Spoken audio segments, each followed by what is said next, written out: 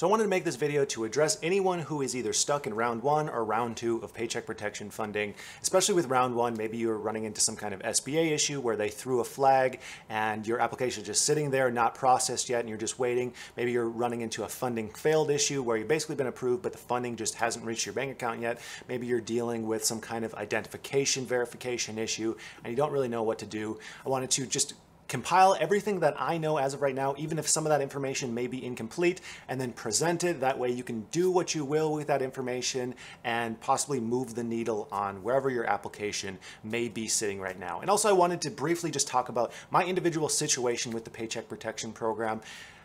My situation here has been wild, for lack of a better word. Ever since this program came out, I've been fascinated by it. But at the same time, as soon as I started understanding this program, my first thoughts are this is overly confusing. They use terms like payroll, which is especially weird when you just work for yourself, forgiveness.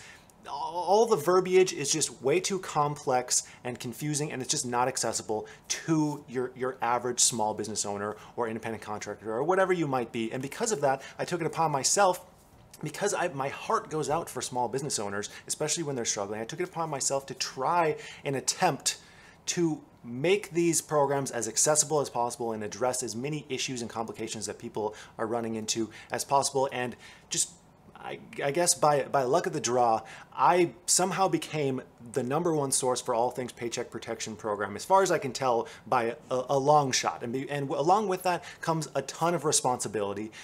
And I accept the responsibility. I like the responsibility because I like doing this kind of thing, and ultimately it results in so many success stories that I'm just absolutely grateful to and humbled to hear about. But in my search for the easiest way to apply for the Paycheck Protection Program, that's how I became connected with Womply. And it seemed like they had a common goal to mind to just make this as accessible as possible. And through my connection with them, they connected me with the head of the SBA's Paycheck Protection Program. And that's when I really started getting insider insights and a deeper understanding of how these things work. And then that way I could present all that information to individuals to make this entire process just much more accessible and, get people far more funding. Again, as far as I can tell, as an individual, I am the result of more successful funded paycheck protection loans than anyone else. Like, we're talking numbers in the hundreds of millions of dollars in approved PPP loans. And most people have been approved, but there's still a group of people who have yet to be approved. You're running into some kind of complication. And understandably, you are either upset, you're confused, or you're anxious.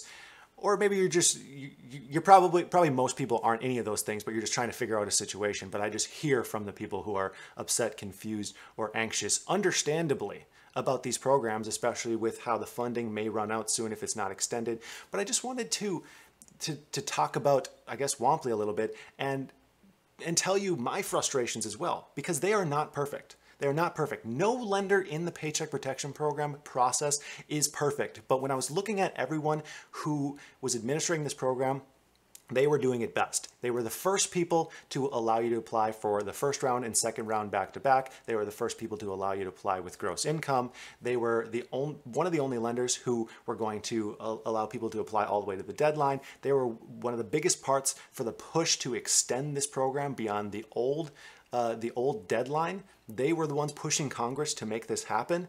They've done a lot of good things to help here, but I'm still very frustrated with this process because there's certain things they could do better. They could do better with customer service and communication there.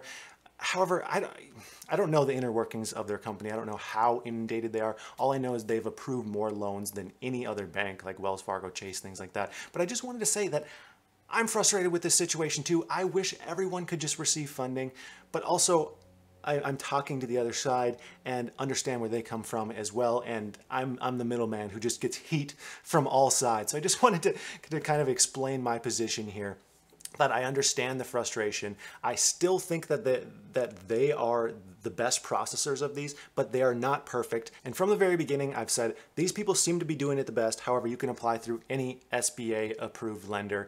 And this is where we're at. There's a group of people who are still waiting for funding. The fight is still on. I'm still putting in as much effort as I possibly can to find the solutions of these problems. I mean, all morning I have been either on the phone, reading forums, or doing every bit of digging I possibly can to find answers here. Well, my family's in town. They are sitting outside in the backyard right now, relaxing, while I'm in here trying to find solutions to the Paycheck Protection Program and get people funding. So I just want you to know that I am putting in effort. I am not going anywhere. I'm here until you receive funding to your Paycheck Protection Program loan. So let's get into some of these questions and answers that need to be addressed. So the first issue that people are still running into is the funding failed issue.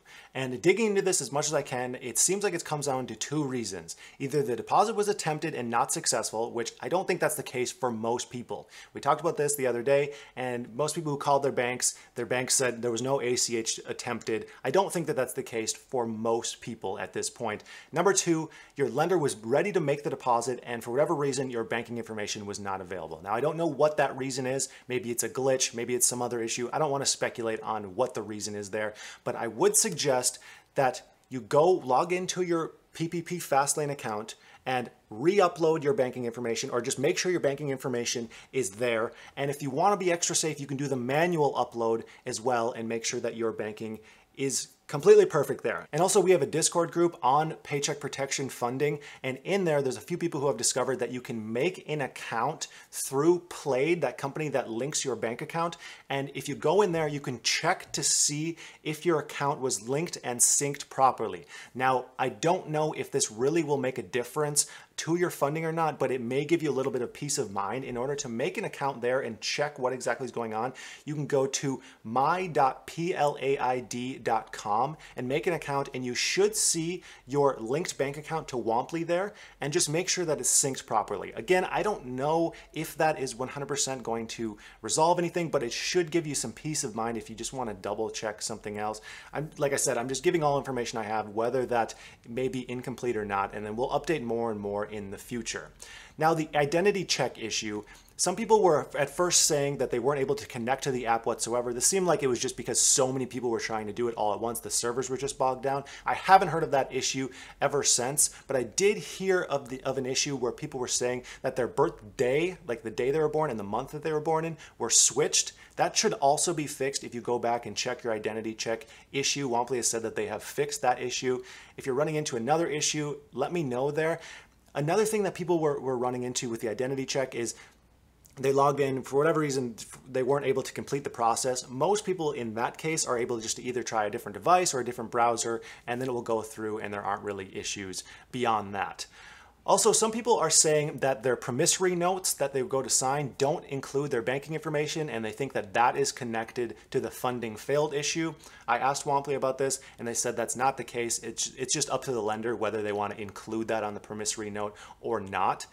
The best thing that you can do in that case is, again, just log into your PPP Fastlane account and check to make sure that your banking details are on there. If you go into your loan and then click update information and then the banking information, you can click on that and you just make sure that your banking information is all accurate there. Now, I know a lot of people are stuck in the lender secondary review as well. And if you're stuck in that, it still seems like, as far as I can tell, this is an SBA issue, and it seems like for most people, it's simply because you applied through multiple lenders. Now, that's anecdotal as well, but it seems like most people who are running into that say, hey, I applied through 5 lenders and I'm running into lender secondary review. What should I do? Because it's an error code at the SBA that if it looks like to them that one person is trying to get multiple loans, it may cause a flag. Now, this is extremely frustrating because if you've been a subscriber for a while, and when we had the SBA administrator on, he said you can apply through multiple lenders, and everyone has basically said you can apply through multiple lenders all along. I don't think it was necessarily an issue, but it seems like a certain group of people are running into issues because of that. And because of this, people are now saying, hey, you probably shouldn't apply through multiple lenders. So it's up to you whether you apply through another lender if you're running into that issue or not. I don't want to give advice either way as to what exactly you should do in this case. Lenders are saying, just hold off, but it's up to you if you want to just try and throw in applications elsewhere. Because as far as these SBA error codes go, they're very opaque, and it's hard to understand what solutions should be done here. Now, the expectation is that those applications with hold error codes at the SBA will just eventually be released, because the SBA just has so many applications, they're never going to be able to process them, that they're just going to release those and then they'll be approved. And I hope that happens. That would be the biggest blessing that happens. Now, beyond this, there's a lot of people who have been approved for their first round of PPP funding, but not their second round of PPP funding, and they want to know, hey, when is this going to start? Especially through the fast lane. How this works is after you receive funding for the first round, the SBA then needs to code your application or your profile or whatever they call it on their end. They need to code it. They've been funded for round 1 and now you can apply for round 2. And once that happens, your lender will be notified and then you'll be notified to finish the application and apply for funding for round 2. Now I know a small group of people have already received the round 2 application for the PPP fast lane, but it doesn't seem like that's the majority, but it's good to know that these are starting to be rolled out.